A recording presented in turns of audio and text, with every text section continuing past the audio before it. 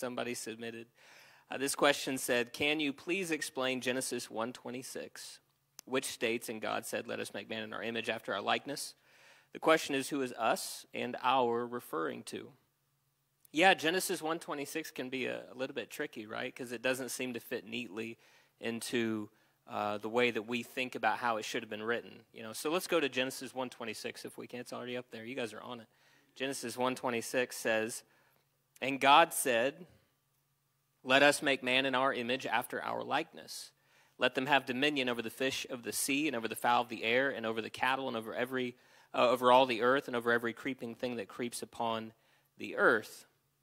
And immediately after that, of course, we find that, and so God created man in his own image, not their image. So this is a scripture that can be a little bit confounding. It doesn't really matter what you believe about the nature of God or the person of Jesus Christ is what exactly is going on here. Who is God talking to? The truth of the matter is, with Genesis 1:26, there are different answers that are out there that are debated, and so I can cover all of them, I guess, but I can just tell you where I stand on some of these. And in order to do that, so Genesis 1:26 is kind of a favorite in Trinitarian schools, teaching, whatever, because it seems like the strongest case in the Old Testament for the plurality of God. It's kind of ironic because you can find over 90 verses, they call him the Holy One of Israel. There is one God, God is one, there are no other gods, I'm all alone. And then you get one verse that can be a little bit confounding if you depending on how you read it. And they'll, ignore the 99. They'll do, like Jesus, they'll leave the 99 and go to the one. And we don't want to do that with the Bible. That's not it's good for souls, not good for Scripture. So we're going to talk about this. The reason why this Scripture is so leaned on when trying to explain the doctrine of the Trinity is because, twofold. Number one is the use of us and our, which I'll get to in just a moment. But also, the principle that in the Old Testament, the word for God, Elohim, is a plural word, or at least that's the way that it's thrown out there very quickly, and then people move on. So here's the question. And we're reading Genesis 1:26. Is this one unidentified person of the Trinity speaking to two other co-equal unidentified persons of the Trinity?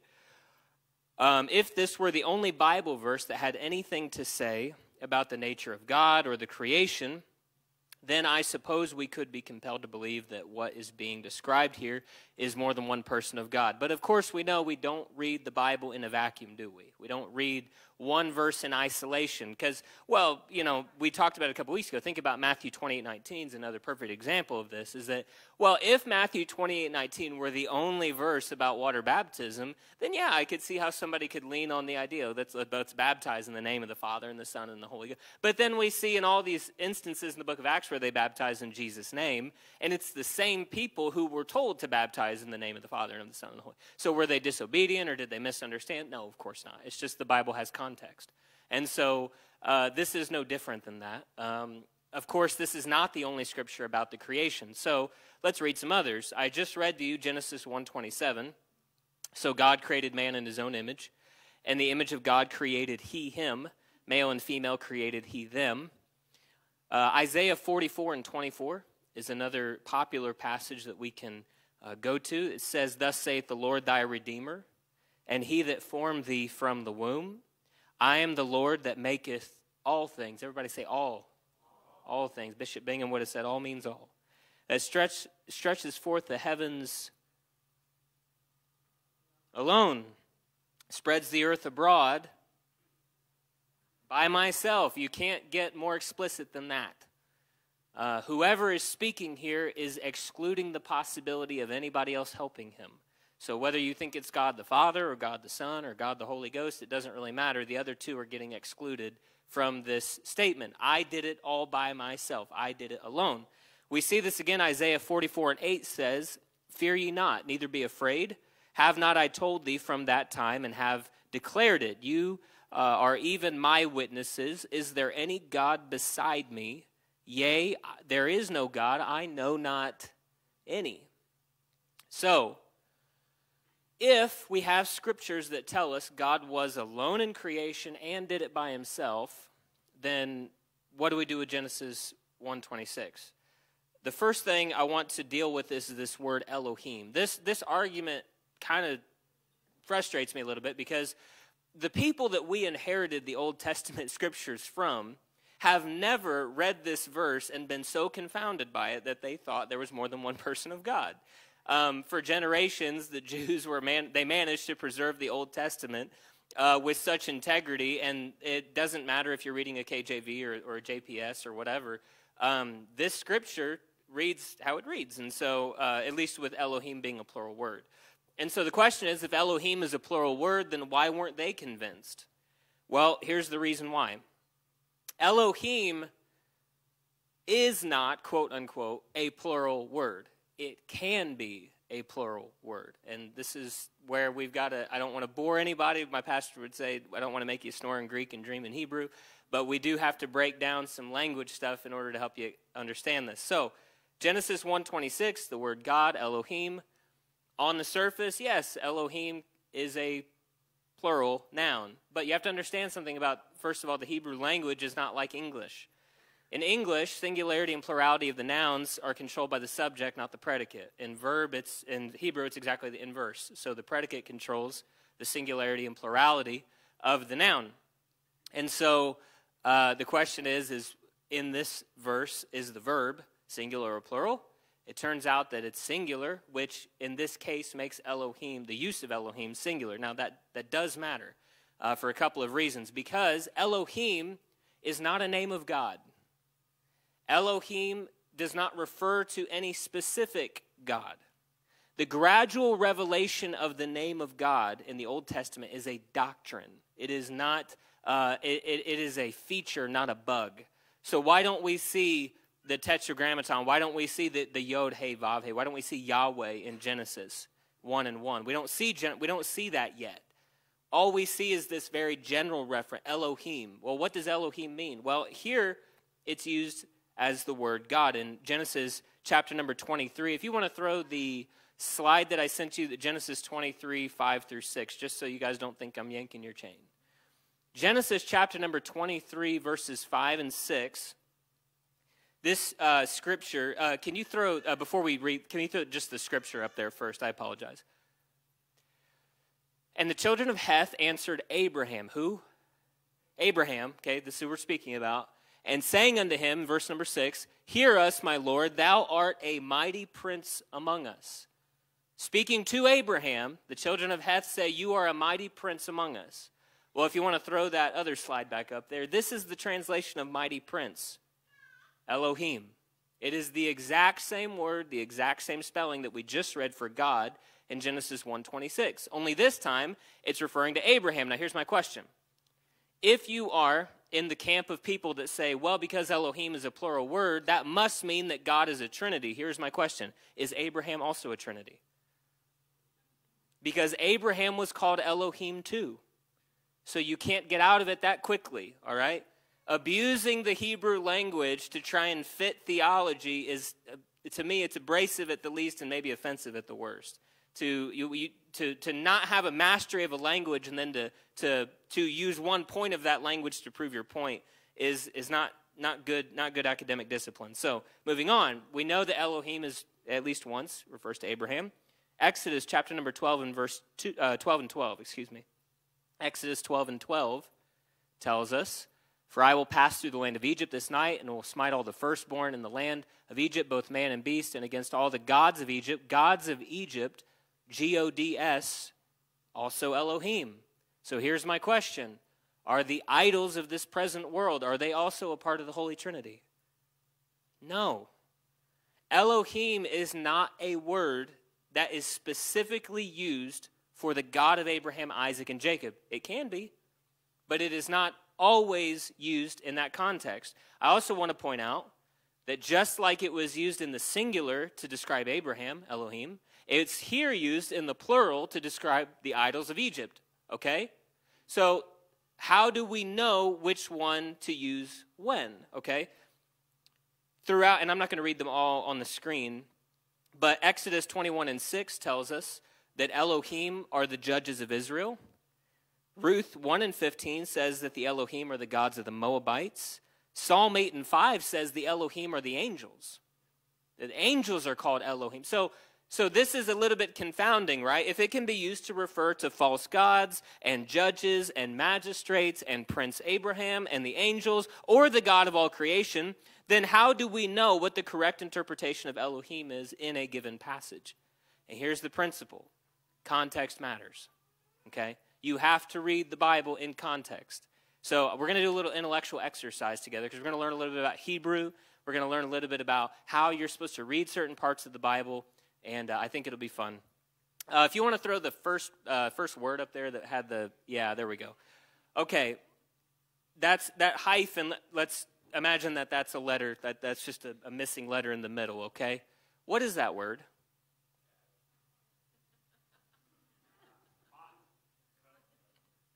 Which one? We're going to be here all night. Cat, cot, cut, I don't know. Throw the next one up there. What's this word? Sun, S-U-N, sun, S-O-N, sin, S-I-N. It's difficult, isn't it? Go to the next one. This is a good one. What is it? Pester. Could be pastor. Not that those two things go together. Pester, pastor. What about poster? Could be poster, yeah.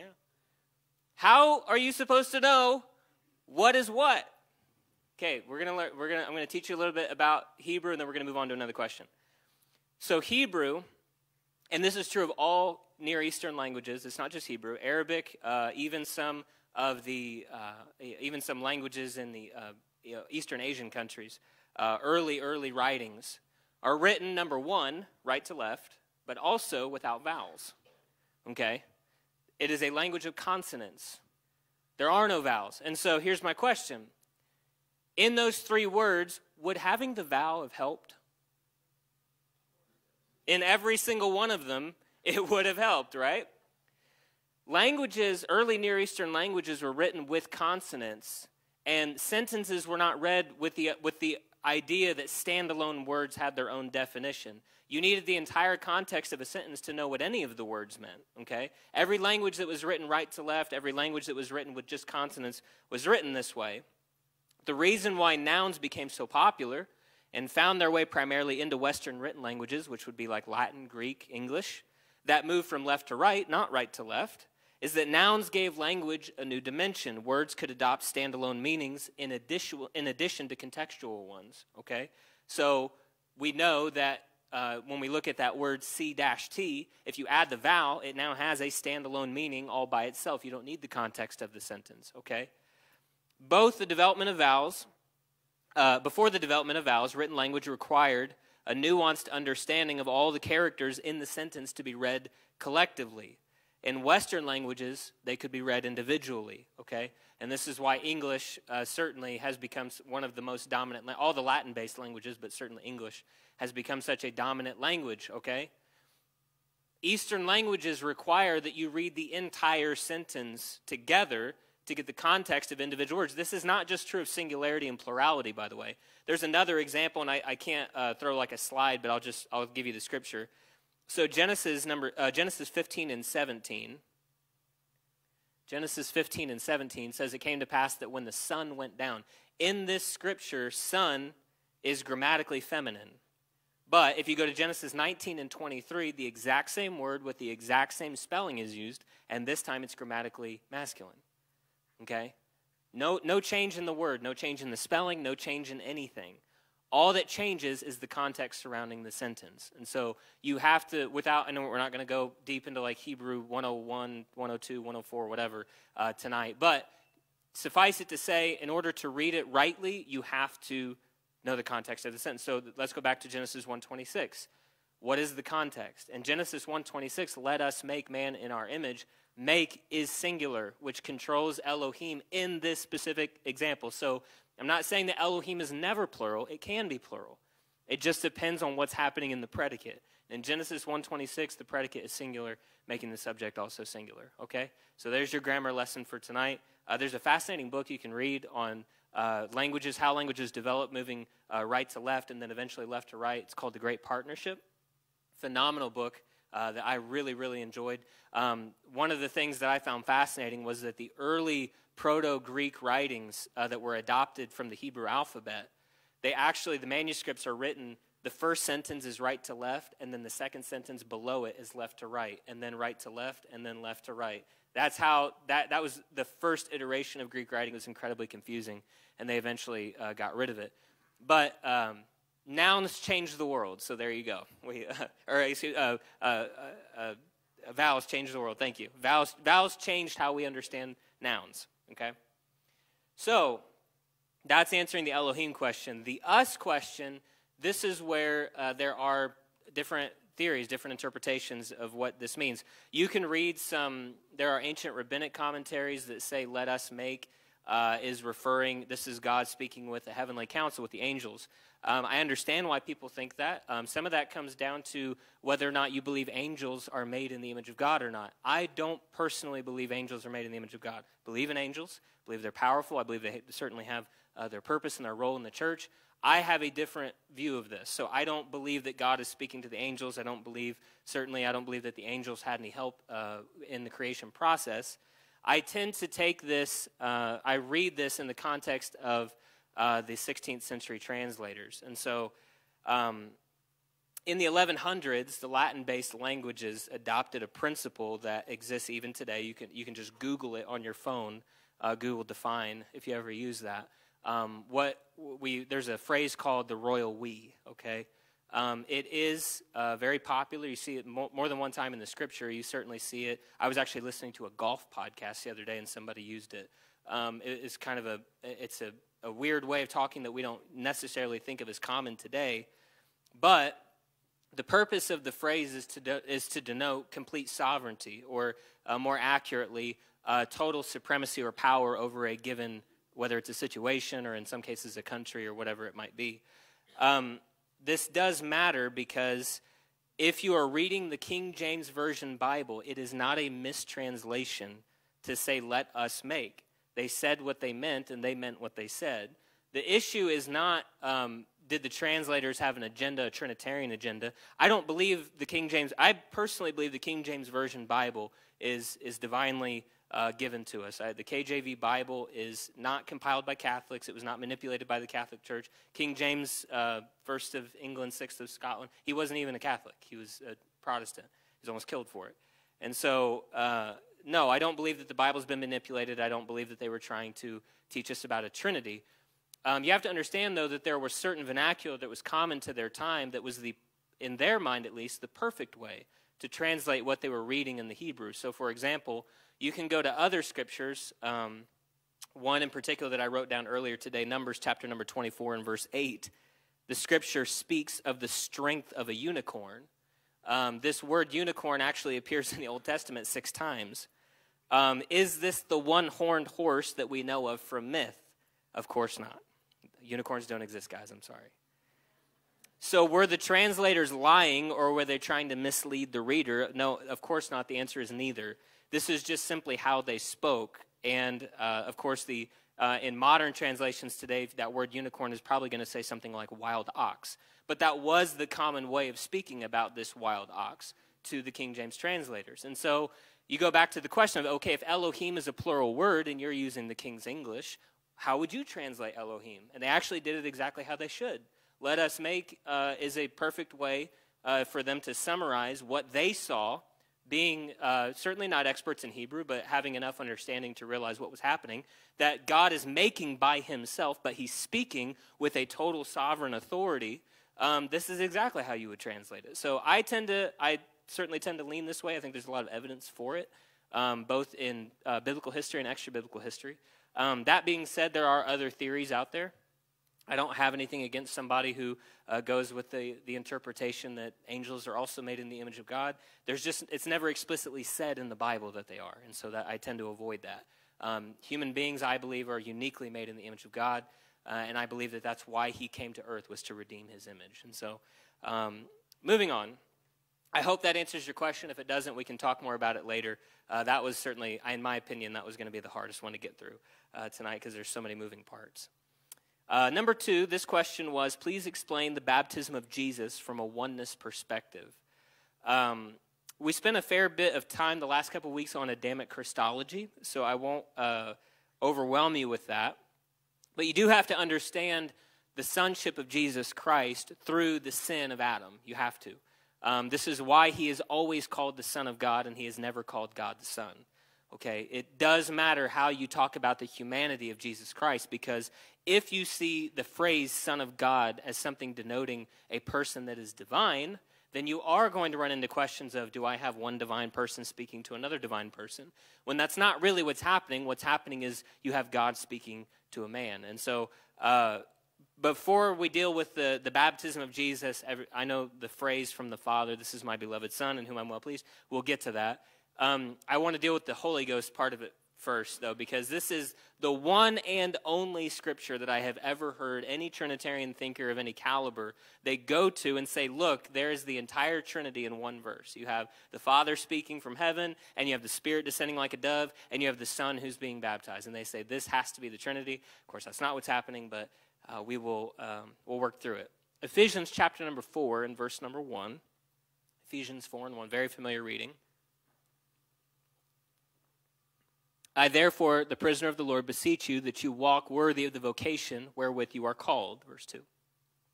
With all lowliness and meekness, with longsuffering, forbearing one another in love, verse 3. Endeavoring to keep the unity of the Spirit, everybody say the Spirit, in the bond of peace, verse 4. There is one body and one Spirit, even as you are called in one hope of your calling. Next verse. One Lord, one faith, one baptism, one God and Father of all, who is above all and through all, and, okay, this matters a lot if you're a Trinitarian, and it doesn't matter almost at all if you're oneness. This scripture absolutely confounds the principles of the Trinity, and it also confounds the baptism of Jesus if you're a Trinitarian, okay? The Spirit descending in a bodily shape like a dove on Christ. Nowhere does the scripture say that this is another person of God that is not already God the Spirit. Nowhere does it say that the Spirit of God is something that we're supposed to understand as separate from the Father. In fact, Ephesians said that there is one body and one Spirit. Now, there are no Trinitarian thinkers today that will tell you that God the Father is not a spirit. Yes, they believe he's a spirit. Here's the problem. If God the Father is a spirit and God the Holy Ghost is a spirit, then you've got two spirits. And Ephesians says there's one body and one Spirit, even as you are called in one hope of your calling. And oh, by the way, in case you were confused, the Holy Ghost that lives in you is actually the Father who is above all and through all and in you all, okay? So the Spirit that descends like a dove, in no circumstance should it be understood as a person of God that is not the fullness of God. God is a spirit. That's what the Bible tells us. God is a spirit. They that worship him must worship him in spirit and in truth. Okay? So that just dealing with the spiritual side. Romans chapter number 8 and verse 9 we can go to quickly as well. I know I did this one last week, but Romans chapter number 8 and verse 9, Paul is writing, he says, but you are not in the flesh, but in the Spirit, if so be that the Spirit of God dwell in you. If you're a Trinitarian, this is the third person of the Trinity. Spirit of God, God the Spirit, okay? Now, if any man have not the Spirit of Christ, he is none of his. Okay, next verse. It says, and if Christ be in you, now that's supposed to be God the Son. So we're not even talking about the Spirit of God, God the Holy Spirit. Now we're just talking about Christ in me. Christ in me is, from a Trinitarian perspective, a little confounding. The body is dead because of sin, but the Spirit is life because of righteousness, verse number 11. But if the Spirit of him that raised up Jesus from the dead dwell in you, then he that raised up Christ from the dead shall also quicken your mortal body by his Spirit that dwells in you. So the Spirit of him that raised up Jesus from the dead also has a Spirit that will raise you up. So how many spirits are in me now? Is it 3? Is it 4? How many spirits live inside the believer? Just one. God is a spirit. He is an omnipresent spirit. And it's not wrong to think of God in heaven on the throne, just like it's not wrong to think about God among us and through us and in us. Okay, that's what omnipresence means. So from the scriptures, we know that the spirit that descends in a bodily shape is not another person of God. It's not another spirit of God that's not the Father. It's just God, the Spirit of God made visible, okay? Now, Jesus is not just the Spirit of God made visible. We also have to deal with that. So we can use that logic to explain the Spirit descending in a bodily shape like a dove, okay? Jesus, however, is not just the Spirit made visible. That's something like Teclamarium doctrine, which we don't teach in Pentecost. We don't believe in divine flesh. We don't think that Jesus was just a figure of a man who was actually a spirit walking the earth. We believe he is fully man and fully God. And just like we have to speak in a committed way of his divinity, because he is God manifested in the flesh, we have to say that. He is God, but we also have to speak with equal conviction about his humanity, okay? And who he is and what he does as a man is what redeems you and I. So Romans chapter number 5 and verse 18. I talked about this last week, but here's the question again. Why is he always called the Son of God and never called God the Son? Why is there never a conversation in heaven in the New Testament between the three persons in the book of Revelation? Okay? It's always God, and then you have the Son of God who does the will of God the Father. Okay, this is why. Romans chapter number 5, verse 18 says, therefore, as by the offense of one, judgment came upon all men to condemnation. Who are we talking about? Adam. Even so, by the righteousness of one, the free gift came upon all men to justification of life. Who are we talking about there? Verse 19, for as by one man's disobedience many were made sinners, so by the obedience of one shall many be made righteous. Listen, obedience defies the doctrine of co-equality. The obedience of Christ completely upends the doctrine of co-equality in the Trinity. He is submitted. He is constantly submitted throughout the New Testament. Over and over we see him. He says, I came not to do my will, but him that sent me. Okay? The submission of Jesus Christ is there to reveal his humanity in a truly authentic human way. He's not pretending to be a man. He is a man. He's fully man and fully God.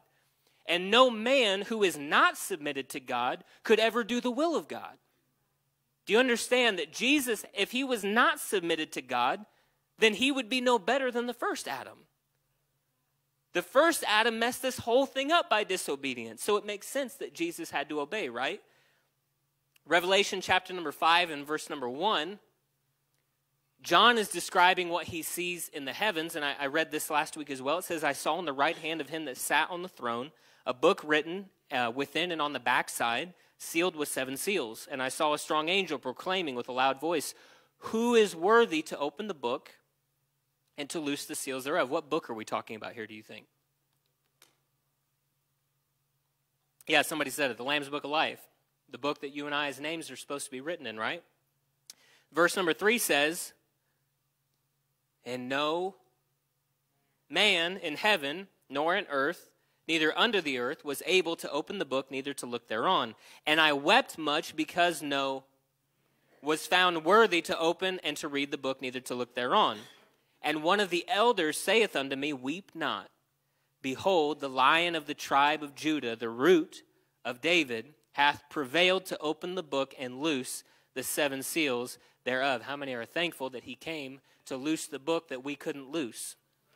You understand that it's the work that he did not as God but as man that granted him access to that book. God wrote these rules. And when man messed it up, God decided, I'll play by my own rules. I heard one teacher say it like this time. He said, I'll tie one hand behind my back if I have to, and I'll become obedient unto death, even the death of the cross. I will come as a man submitted in a way that I didn't have to be and die for sins that I didn't commit to free them from their sins, okay?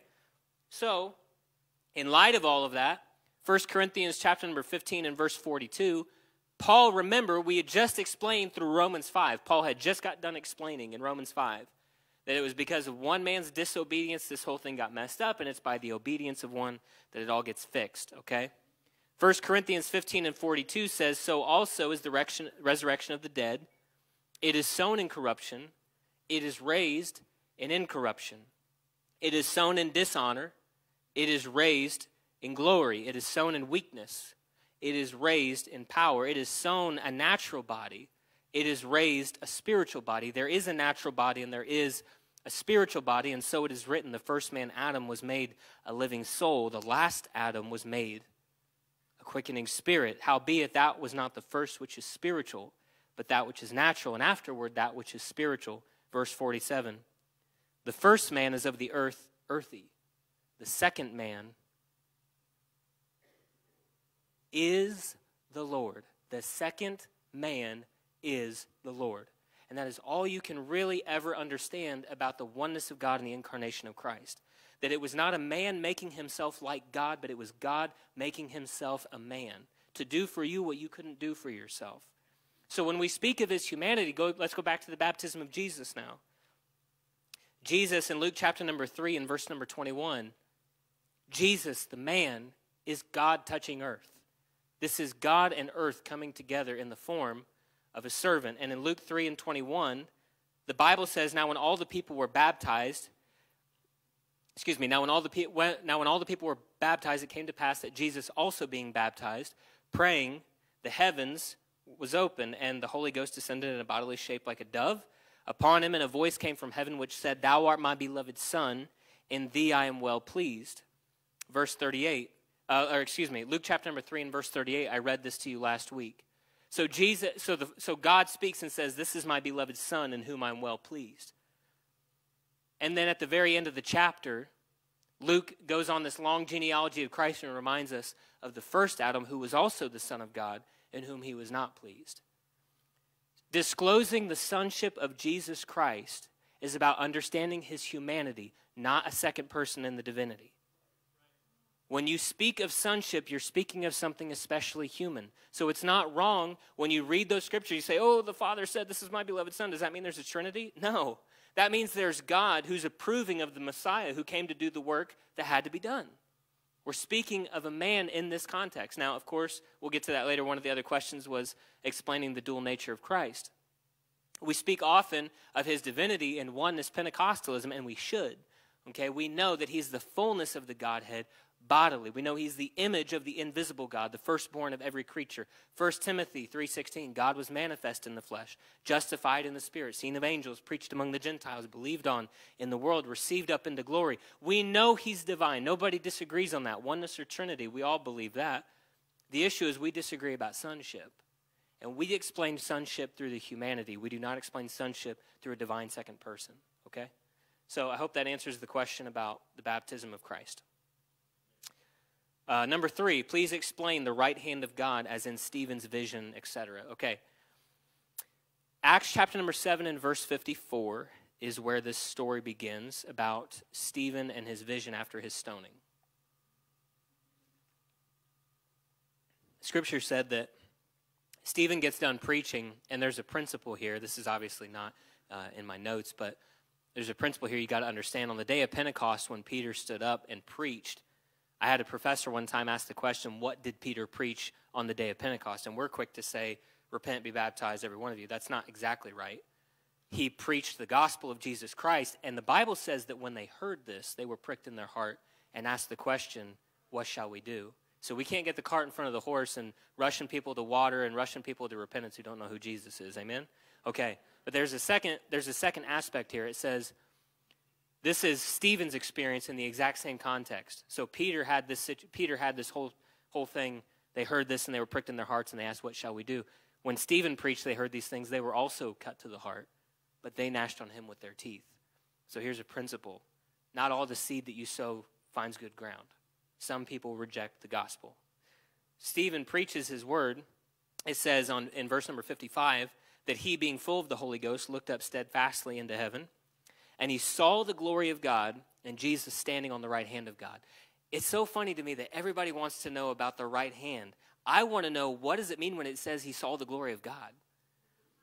Because the scriptures tell us no man has seen God at any time. God is a spirit. So what exactly, and here's a good question. Maybe somebody can answer this for me.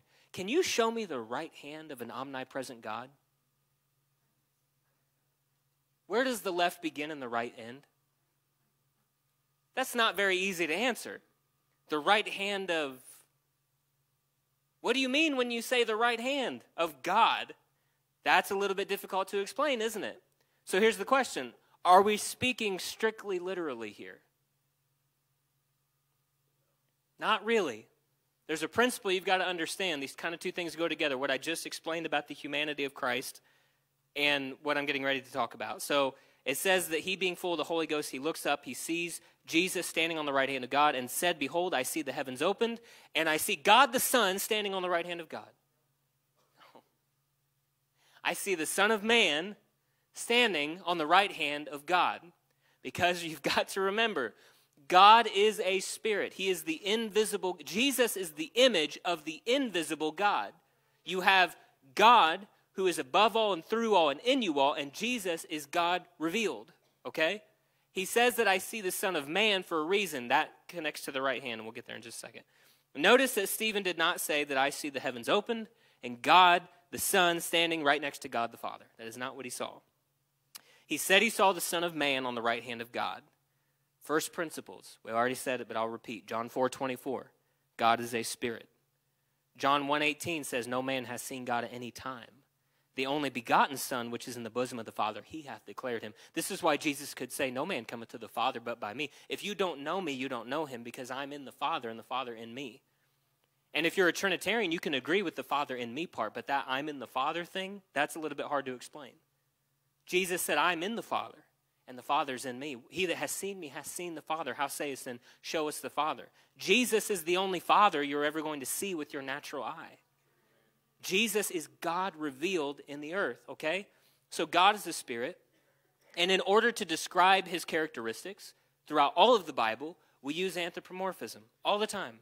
And we do it without even thinking about it. We do it when we're reading the Bible, we gloss right over it. But we give visual, we're giving visual, animated, definable qualities to an otherwise invisible God, okay? So, for example, Exodus chapter number 15 and verse 6. Same principle that we just saw with Stephen's stoning. The right hand, O Lord, is become glorious in power. Thy right hand, O Lord, hath dashed in pieces the enemy. Who was standing at the right hand again? And what did he just say in the book of Exodus about what that right hand does? Dashes the pieces and enemies. I like that. Psalm 16 and 8, David said, I have set the Lord always before me. Here it is. Because he is at my right hand. So hold on. First you have Jesus at his right hand, and now he's at my right hand. What is this about? Okay, we're Old Testament still, right? So he's saying God is at my right hand. How can the omnipresent God be at my right hand if he's in the heavens? And this is what confounds me. I mentioned it last week. Our good brother, John MacArthur, was teaching a lesson recently about the errors of oneness or whatever, and he mentioned this. He said, from a oneness perspective, it's like the baptism of Jesus would be, God can't be all three at the same time, so you've got the Father who has to do this, and then the Son, he has to go here and do this as the Son, and he has to go do this as the Spirit. And I laugh because that's exactly what the doctrine of the Trinity teaches, is that because he can't be all in all, he has to be three. We don't believe that. We believe that God is omnipresent. We believe that in as much as he fills the heavens, he fills the earth. Okay? He's living on the inside of me, and he's also working in you. All right? That's how an omnipresent spirit works. And so, what is it? We'll keep reading. Here's another one. Psalm 17 and 7. This is a big one. Psalm 17, 7 and 8. It says, show me thy marvelous loving kindness, O thou that savest, by thy right hand. Can I tell you, he is still saving by his right hand. Okay? The right hand of God is the saving arm of God. This is why Jesus is standing at the right hand. Whatever Stephen saw that day, Jesus on the right hand is no accident. This is God revealing to Stephen the manner by which he works in the earth, okay? To say that my right hand is at work somewhere isn't to say that that's another person that's not me. It's the manner by which I act on something, okay? This is the saving arm of God in the earth is Jesus Christ. Keep reading, though. Them which put their trust in thee from those that rise up against thee. Verse number 8. Keep me as the apple of thy. Hide me under the shadow of thy. Does God have literal eyes? The Bible says the eye of the Lord is on them that love him. What do we mean by that? Does God have literal eyes? What about wings? Does God have wings? He does in some of your dreams, I'm sure. But he don't have wings. As far as I know, God's a spirit. And yet we're talking about God with a right hand and God with eyes and God with wings. These are human expressions. These are the only way that the human mind can understand in principle. This is exactly why John saw the things that he saw in the book of Revelation. When you get to heaven, do you believe that Jesus, when you get to heaven and you see him face to face, he's going to be a lamb who is slain, but he's also walking, and he has 7 eyes and he's got 7 horns and he's bleeding? Do you think that you're actually going to see that? Or is it supposed to be describing something? It's supposed to be teaching you a principle, okay? This is why the writer was so careful to say, when he's speaking of what Stephen saw, he said that he sees him at the right hand of the glory of God, because God is a spirit. And Jesus is that spirit revealed in the earth, which is, by the way, why they were so offended after he proclaimed it while they're stoning him, and then immediately after that they kill him. Because they knew exactly what he was saying, that the one he had just preached to them about and they rejected was none other than the God of Israel. It was the God of Israel revealed, and they dismissed him. They rejected him. So when we read what Stephen saw, the same way we read the book of Psalms, the whole picture does become more clear.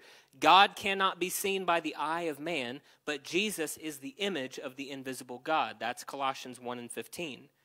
And so we might ask the question, why did he see him at the right hand of the glory of God? Why the right hand? Why not someplace else? Why not see Jesus only? And you have to understand that inasmuch as the only way that I can say it to you is to say that Jesus is the right hand of God. He is the power of God. He is the power of God unto salvation.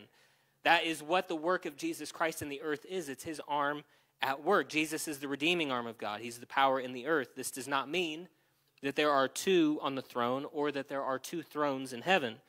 And we know that that's true because Revelation chapter number 4 and verse 2 tells us. When John sees in the book of Revelation the revelation of who? Jesus Christ. It's not the revelation of John. It's the revelation of Jesus Christ. And he says, I saw, and immediately I was in the Spirit, and behold, a throne was set in heaven, and a throne, and one sat on. A throne, and one sat on the throne. That's all that you that's all that you need to know about who Jesus really is. The voice that proclaimed, I am the Alpha and the Omega, the beginning and the end, is the same voice that proclaimed from behind John, I'm the one who was dead and is risen and is alive forevermore. One voice. I hope that answers that question. I'm going to try and move on here. I'm running out of time. Number 5, this was an interesting question, I thought, topically. It's come up a few times over the last couple of years. This question said, if we know that the angel didn't actually tell Mary to name Jesus, but Yeshua, and the apostolic faith hinges everything on the power being in his name, why do we as a church not use his actual name, Yeshua? Okay. First of all, I will say this. I do believe that all of your faith does hinge on that name, okay? Neither is there salvation in any other, for there is no other name under heaven given among men whereby we must be saved. That being said, names are not just sounds we pronounce. Names have record and fame of our existence attached to them, okay? Words are sounds with meaning, okay? Names carry your record, your fame, and your identity, okay? And so I'm going to, if I can, help you understand this without getting too drawn into it. John chapter number 19 and verse 19. Again, one of those passages we kind of read through quick, but it really does answer this question pretty succinctly.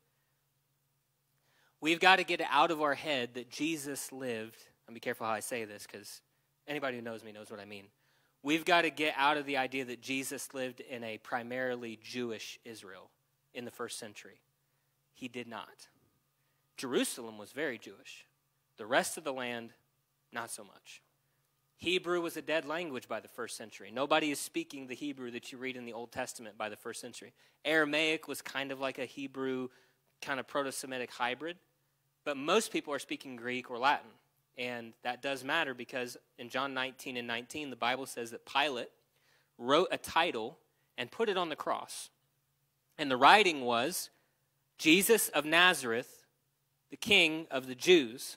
This title then read many of the Jews, for the place where Jesus was crucified was nigh to the city, and it was written in Hebrew and Greek and Latin. Then said the chief priests of Jews to Pilate, write not the king of the Jews, but he said, I am the king of the Jews. And Pilate answered, what I have written, I have written. Again, names are not just sounds we pronounce. Names carry record and fame. The name of Jesus was not just for the Jews only, but for the whole world. This is John 3:16, fundamental Christian stuff right here. For God so loved the world that he gave his only begotten Son, that whosoever should believe in him should not perish but have everlasting life. Here's my question. When he wrote, this is Jesus, King of the Jews, above the head of the cross, were those three different names in Greek and Hebrew and Latin? Were they talking about three different people? No. They're all talking about one and the same person. The only difference is how you pronounce it. Okay? So, his name was pronounced Yeshua to those who knew him best, yes. But to those, even the Jews, hear me, even the Jews who gathered on the day of Pentecost to hear the preaching of Peter, came out of every tribe and tongue in the known world, and they would frame to pronounce it differently. In fact, when Paul traveled the world, it's unlikely in many cases, it's probably impossible that he spoke Hebrew to the people that he ministered to. Rather, he spoke and wrote in Greek. Your New Testament is written in Greek. The Greek records the name of Jesus as it would be rendered in the Greek, Iesus. And Pilate wrote his name in the three dominant languages of the empire so that all could see, not just the Jews, who this Jesus really was. If you spoke Latin, you see the King of the Jews. If you spoke Greek, the King of the Jews. If you spoke Hebrew, the King of the Jews.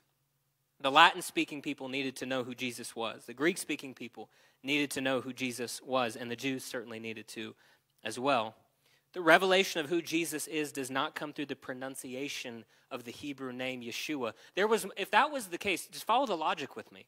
If that was the case, if it's the pronunciation that was essential, then by necessity, that would mean that everybody from the first century to now, essentially, was lost. There's entire nations of people who adopted this doctrine that did not speak, read, or write Hebrew, ever.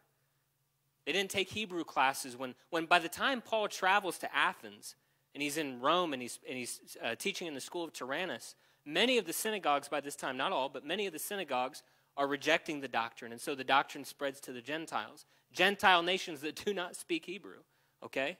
This is why Paul was so effective as an evangelist to the Gentiles, because he was a Greek speaker. And you also have to understand that Jesus, the Christ, was not the only Jesus in the New Testament. So again, let's go back to the question. If all that matters is the phonetic pronunciation, why can't I be baptized in the name of Jesus Barabbas? You know, why can't I be named and baptized in the name of Jesus of Simon, right? As long as I say Jesus, does it really matter? Or are we talking about a particular Jesus? Oh, and then all of a sudden the record and the fame of his identity becomes more important than how you pronounce it. Okay, so you have to understand that when I say Jesus, whether I'm saying in English Jesus, if I'm saying it in Greek, Iesus, if I'm saying Jesus, if I'm saying it in German, Jesus, Chinese, they say Yesu Chidu, Hebrew, Yeshua. These are not different names. These are one name that I pronounce different ways. And when we say name, if I go up to somebody who speaks a different language than me and I say my name is Stephen, and they respond by saying good to meet you, however they say Stefan or something, they pronounce it differently, they're not talking about a different person. They're talking about me, the person that they've just met, that they've seen with their own two eyes. And they know my identity by who I am, not just by how they pronounce my name, okay? No matter how you frame to pronounce it, the same record and fame, the same identity, the same disclosure is wrapped up in that name. No matter what language you say it in or how you pronounce it, his name is still Jesus. God is my salvation, and that doesn't change no matter what language you're speaking. The name means what it means no matter what language you speak. These are not different names. These are different phonetic framings of the same name. I can promise you, I don't have a lot of money, but I would give you every dollar that I have if I was wrong, that not everybody who was baptized in the New Testament was baptized with somebody pronouncing Yeshua over them. They were often probably baptized with somebody saying, in the name of Iesus, or in the name of whatever language. Go back to the book of Acts for me, and think about it in Acts chapter number 2. All these, remember, these are not Gentiles yet. These are Jews that have gathered from every part of the world who speak different languages. And they get up, and Peter gets up and he preaches on the day of Pentecost. Now, the Bible says that they heard them speak with other tongues and they were confounded. They said, we hear them speak in our own language. But when Peter stands up to preach, he's preaching in a definite language for sure. He's speaking something. And it may not be a language that everybody in there recognizes. That means there was probably translators there. The Bible says, go back and read Acts chapter number 2, all the different nations that are represented that day. And the truth of the matter is that no matter how they heard it, whether it was from the voice of a translator or they understood what Peter was saying or it came from somebody else, they knew who he was talking about. It was the record and the fame of the man that had been hanging on that cross. It was the identity of that man who had been raised from the dead. Now, that doesn't mean that, of course, that you can substitute the name of Jesus for any old thing that you want. Because, again, he does have a name. How you pronounce the name is not critical, at least not from a scriptural perspective. That you use the name is important. How you pronounce the name is not. So I hope that answers that question to whoever may have asked it. And then I won't have time for all the rest of them, but explaining what is meant by the dual nature of Christ seems like a good place to wrap up. In fact, we can actually put the last two together.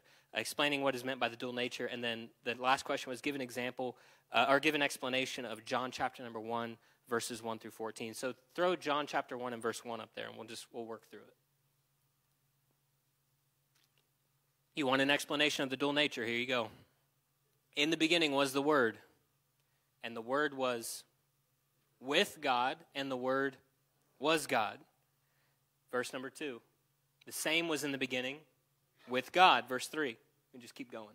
All things were made by him. Somebody say all means all. And without him was not anything made that was made. Verse number 4. In him was life, and the life was the light of men. And the light shines in the darkness, and the darkness comprehended it not. There was a man sent from God whose name was John. The same came for a witness to bear witness of the light, that all men through him might believe. And he was not that light, but he was sent to bear witness of that light.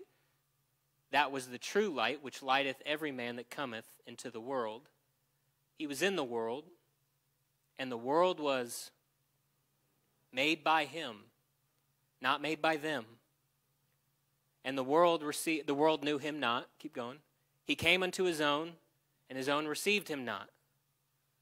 But as many as received him, to them gave he power to become the sons of God, even to them that believe on his name. The Word has a name. Which were born not of the blood, nor of the will of the flesh, nor of the will of man, but of God. And then the last verse, and the Word was made flesh and dwelt among us. And we beheld his glory, the glory as of the only begotten God the Son. You have got to get this in your heart, that Jesus came to reveal one God to the world. He is not a second person of God revealing the first person of God and also himself at the same time. When we speak of Jesus as the Word of God made flesh, first of all, I would just say, let's just speak practically. My words are always with me. When I speak, are my words someone different from me, or are my words an expression of me?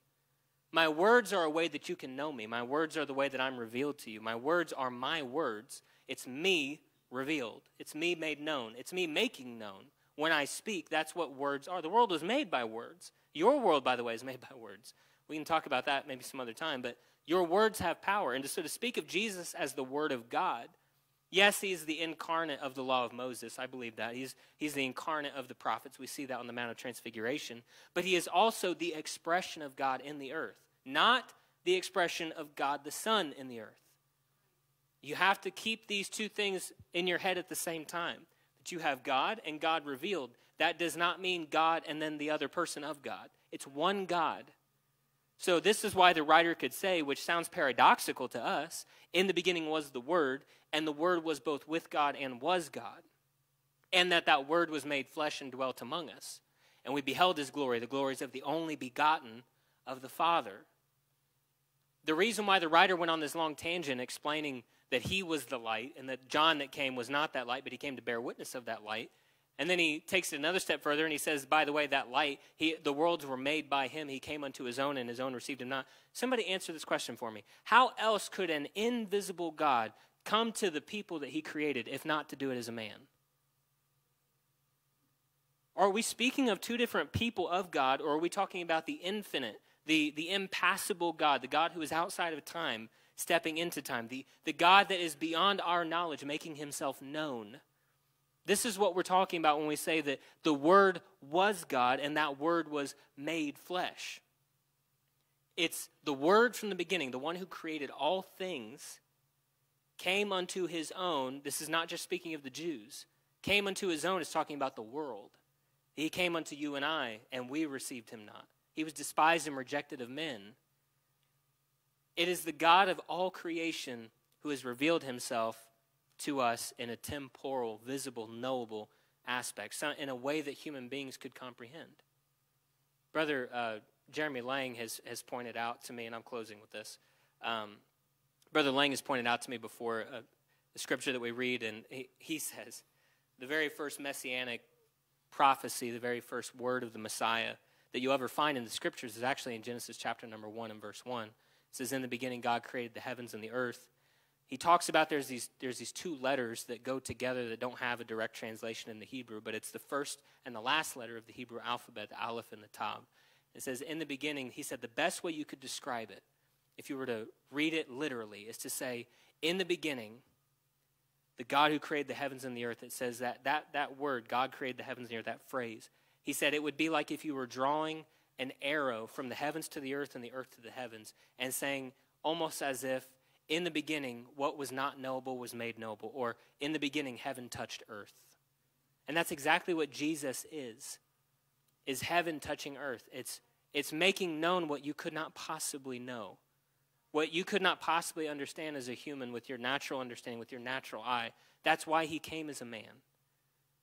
It was, I brought this book with me. This is a copy, not to do a plug, but this is a copy of my latest book. And I'm not going to read my words, but I am going to read a quote from it, from one of the foremost Trinitarian thinkers of the 2nd century, who was arguing with a man who believed adamantly in water baptism in Jesus' name only. If you read some of his responses to the gentleman that I'm reading, if you read his responses, they sound remarkably like responses we would use today.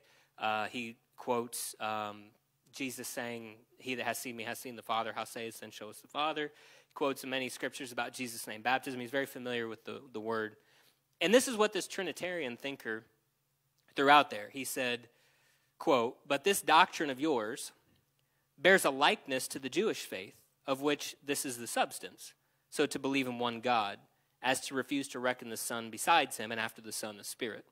Now, what difference would there be between us and them if there were not this distinction which you are breaking down? What need would there be of the gospel if thenceforth the Father and the Son and the Spirit are not both believed in as three and as making one God?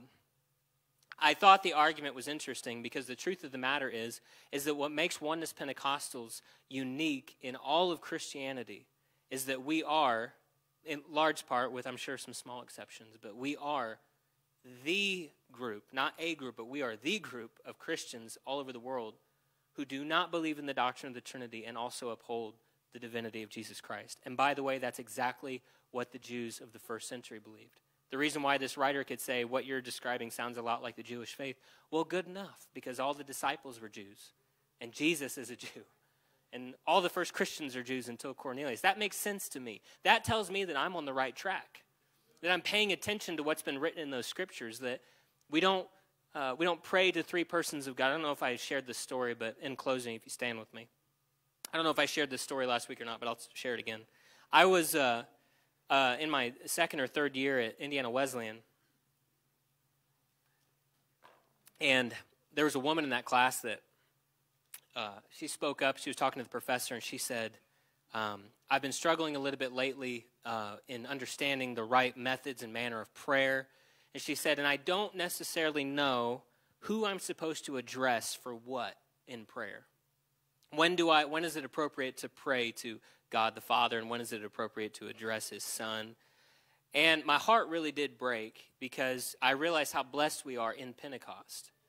We understand that when you say Jesus, you get absolutely everything that you need. When we say neither is there salvation in any other, for there is no other name under heaven given among men whereby we must be saved. Whatsoever you do in word or in deed, do all in the name of the Lord Jesus. And so I took her to Romans chapter number 8 and verse 9.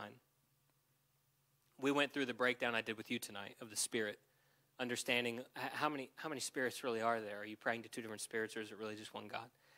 And I don't know if she got it that night, to be honest. We talked for a little bit, and it was kind of the end of that conversation. What I didn't know is that there was a young pastor and his wife that were in that class with me. They pastored an AME church in Indianapolis. It's African Methodist Episcopal.